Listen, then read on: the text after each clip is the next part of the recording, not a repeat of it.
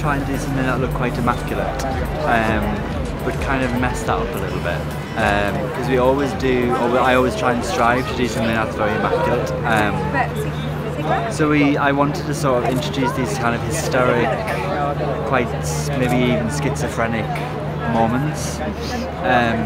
You know, like this season we sort of embraced the flows a little bit. You know, like those bias cut dresses are very beautiful, but they always look a little bedraggled, which was so nice to put them with these very sharp kind of shapes up top and have this kind of fluidity at the bottom. Yeah.